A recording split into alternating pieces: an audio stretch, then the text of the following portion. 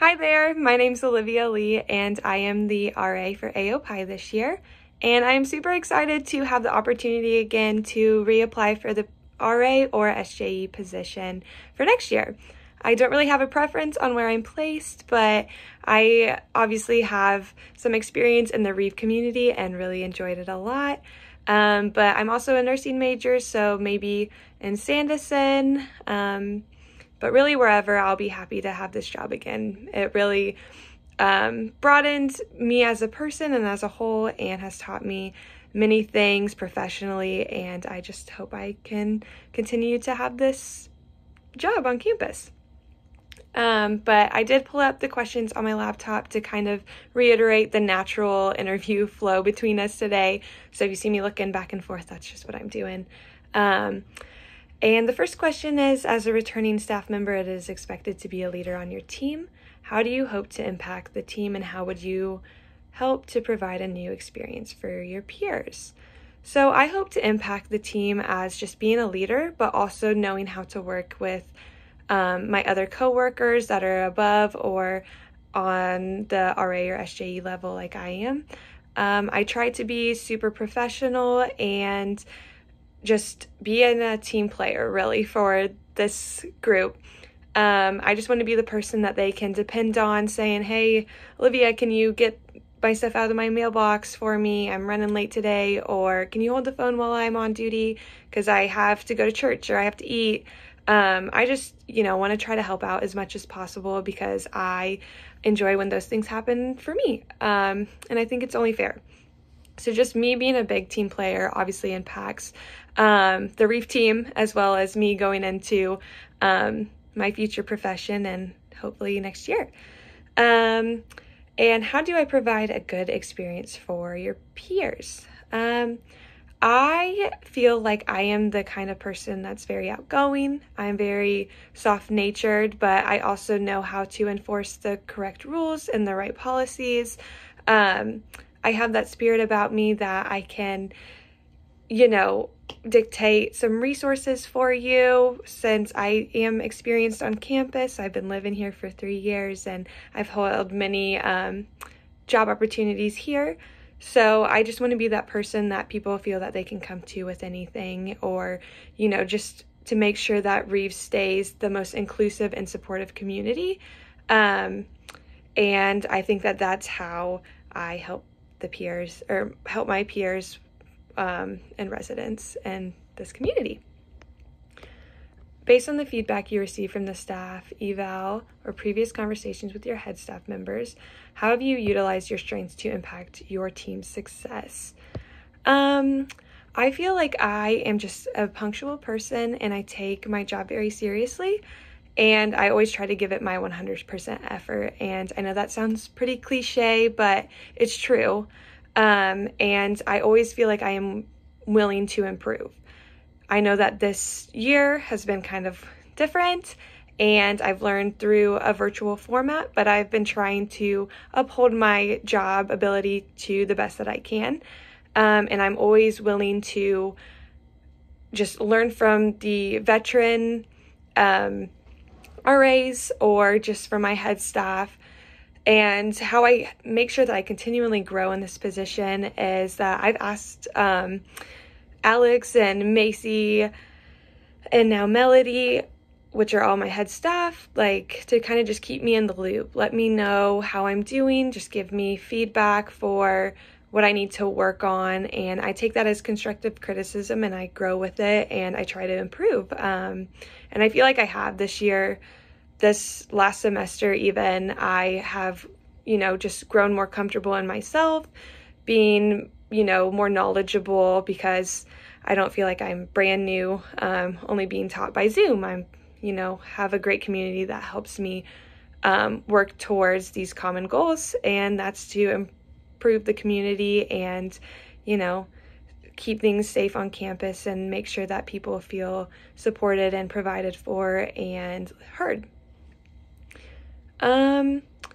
A time that I had to think critically to solve a problem or conflict while serving in the student staff member role.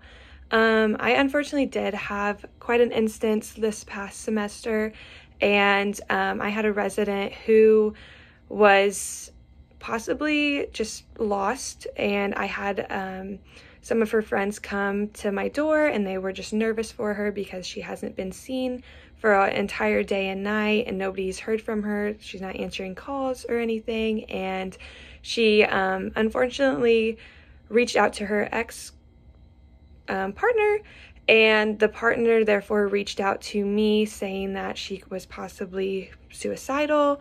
And so how I handled that was I knocked on her door. I made sure that I couldn't get a hold of her first, and then I immediately called the coordinator on duty to help me handle this, because it is the top three big issues that the coordinator has to deal with, which was possible suicide in this instance.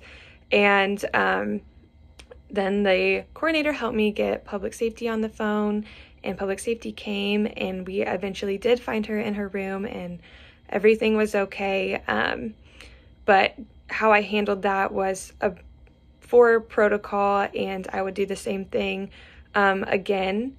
But it was nice to just be able to fill out a Maxient and understand the process as well, because I learned from it, and now I know for next time how to handle it even quicker and possibly better. What did creating and building your community look like this year? So this year, like I said, was a little bit different, and I was really hoping to have, quite the experience that I had with my previous RAs when I was a resident. But unfortunately, with the COVID rules, it kind of had to look differently this year. So maybe hopefully next year I can implement it and really pursue that. But I tried really hard to still stay involved. If the women were comfortable with me coming into their room with the mask on, I would try to incorporate that into my weekly routine, just to check up on people or keep them, interactive in the kitchen. Or when I saw them doing laundry, I just have, a quick little chat with them, and just make sure things are okay. I became really good friends because they are my sorority sisters, but I still made sure that I reached out to everybody. Even I had one unaffiliate on the floor this year, and just made sure that I spoke to them, made sure that they were doing okay, wanted them to make sure that I was there for them for any of their needs. And that's what I'm here for. And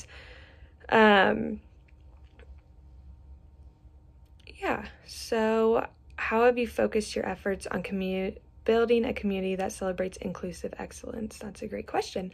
Through my res chats, I feel like I got to learn more about my sisters and the unaffiliate, or just all of my residents in general. I got to have that one-on-one conversation, and I do have that opening effect for these women, and they just were super comfortable with telling me some personal, traits about themselves, which I find really flattering, because that is just a huge conversation to have with somebody and very deep and personal.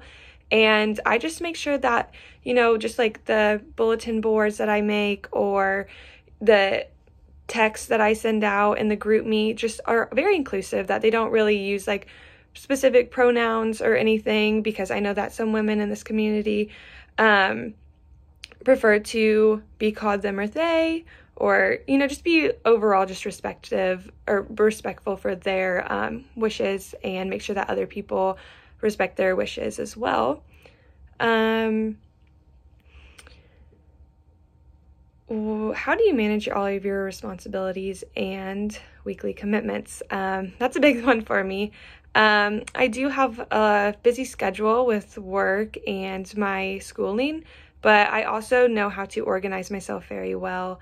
And it just comes pretty naturally for me, because I love being involved and I love staying busy, and I don't really have such a big issue with time commitment. I just try to stay on top of it and organized, and I like to succeed in all of my tasks. So I just give up my all each week, and I also make sure that I have time for myself when I can, to just mentally stay happy and be able to provide for others, because I know I can't provide for others if I can't provide for myself. So that's super important to me. how would you continue this into another year, or what steps would you take to improve in this area? Now that I just especially know how the ropes of being an RA, I can plan for next year on how to maybe better time manage the bulletin boards or the res chats. I even feel like this semester went more smooth with the res chats by breaking it down to 5 a week instead of, doing 2 one week and then having to stress and find 7 the next week. Like, I just have kind of caught on to how the weekly flow and the meetings work. So for next year, I feel like I will be even more, I will use this as even more to improve my time management skills and, to better them. And the residential experience and being an educator is a critical component to the student staff position.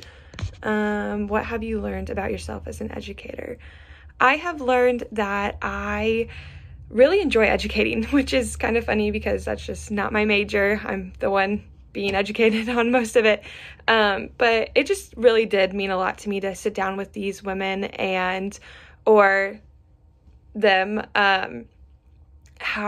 and just have that one-on-one conversation about themselves, and that they felt super comfortable to talk to me and just have that dialect and conversations deeper than what I would normally get if I was just another resident with them. And I enjoyed teaching them about identities, or how to manage self-care, or how to reach out to your professors, or anything academic related, or how to find tutors. I just really enjoyed being that person that they would go to, or educate them on something that they've never taught, and even being open to be educated myself about these topics. It was really huge for me, and that's what I feel like I've gained the most throughout this experience of being an RA. And how did I help other students and peers learn about who they are? I have just given them options or freedom, and just help explain the differences in identities, or really whatever the conversation is, and just kind of was an ear and listened to what they had to tell me. And not only did they learn a lot about themselves, I learned a lot about them as well. And just, I think hearing somebody understand or support you helps somebody be even more confident in themselves. And with that, I think it's just a huge opportunity and a goal for me to just make people feel comfortable and like themselves, because that is what we learn how to do in college at this point in our lives, is to find ourselves. And if I can just reach out to one person, or have one person reach out to me, I just see that as me doing my job, and I love it, and I am super excited and hope to have this opportunity again next year. I'm sorry I went a little bit over the time frame, but I just have a real passion for this. But thank you so much for listening, and I hope that you have a great rest of your day. Thank you.